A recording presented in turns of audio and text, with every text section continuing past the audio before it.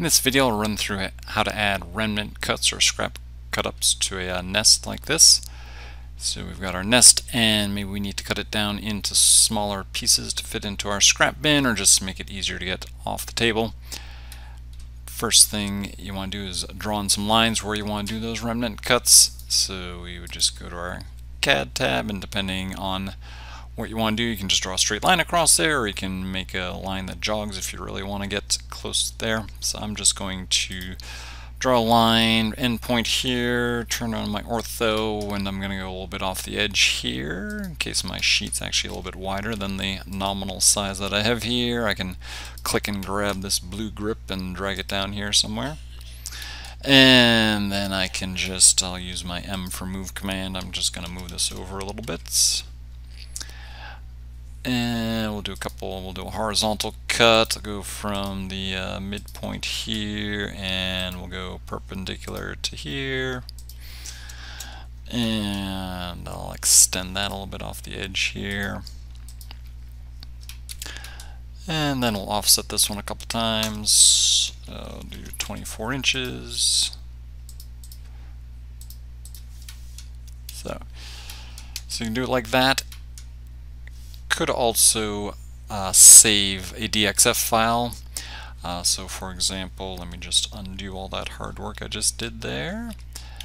I've got a DXF file, so we can go to our import, and so you can have multiple DXFs for if you have different sheet sizes. So I've got one set up here for 5x10 sheet, and I'll just do the manual placement, and I'm just going to place this, since my lines extend slightly off the edge there, just off the sheet, so that those extend beyond there. So basically got these every 2 feet in the horizontal, and then splitting that in half in the vertical. And then what you can do, of course, is things we can, if we want to get that closer, I can use my move command again. I can either eyeball it or be more precise with that. I can use my trim command to trim this up. So either way, once you've got your layout for what you want to trim up here, on your cam tab, toolpath submenu, cutoff, and you can choose the quality that you want to do your cutoffs at. Generally people want to do those a little bit faster. Piercing type you want to use, I think by default normally this is set to stationary, so you probably want to use it to change it to linear or user or air start. If you choose start inside sheet on a cut like this up here, rather than starting off the edge and coming down this way, it'll start near the edge of the part and work its way out. Shortest cut, it'll look at gaps between parts, and if there's a gap that's less than this, then it won't do a scrap cut in that area. So depending on how strong you are and how what you feel you can break off, you can adjust that number. And then this is how far from a part that it'll stop. So since you got 40 thou, if you're using a 1440 nozzle combination, 40 thou kerf, this would basically just touch. I'll show you that here in a moment. So once you click OK, down the bottom prompts you to select path, so you can click on the lines that you want to do your remnant cutoffs, hit enter, and puts our toolpaths on there. And if we zoom in here, so here's where this one stops, and this is going to be that 60 thou difference. So if we want to, we can draw in a circle here to represent our 40 thou stream diameter that I'm assuming that I'm using here, and draw one here. So you can see here that they're just basically just touching. And then in an area like this, where this area here must be less than 3/8 of an inch, it didn't put a cut in there, but puts one in these areas here where it's of course bigger area.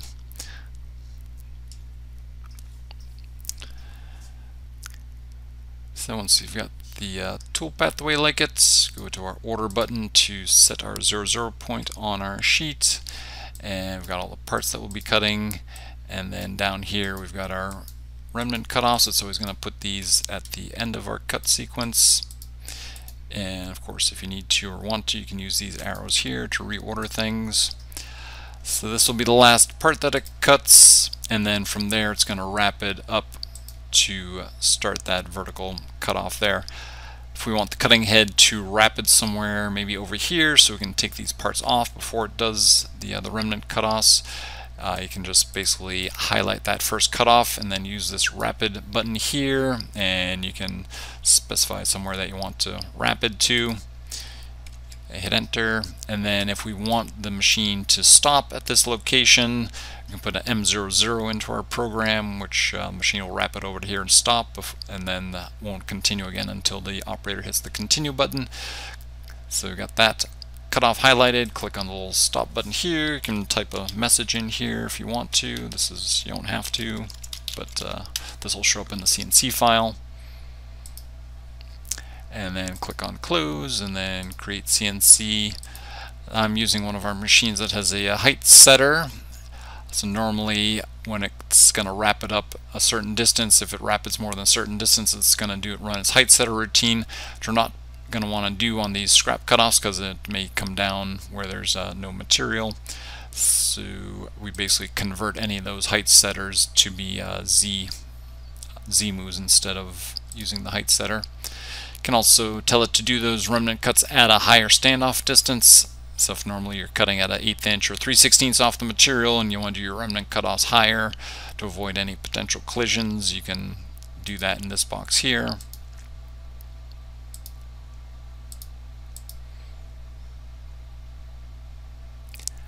And if we scroll down towards the end of the code here, see where our last part is. Somewhere down here, a few more parts to go.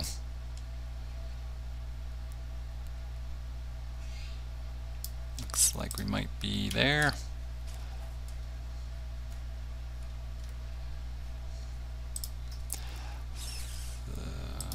So this is the last part that it cuts, and then it's going to lift up, wrap it over to this position here.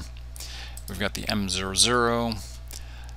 After the operator removes all the parts, hits continue, and then it's going to wrap it to this point here and then come down, and we've got the Z 0.125, so it's going to be 1/8 inch higher than you're doing your normal cutting of the parts at, and then it'll continue on like that for all those remnant cuts.